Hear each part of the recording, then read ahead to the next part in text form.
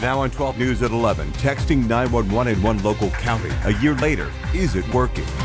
And months after Jackson Vandermark's heart transplant, the young boy is finally home for the holidays. How he's changing other hearts in the community.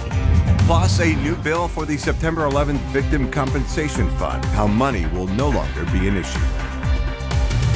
From WBNG, your weather authority, this is 12 News at 11.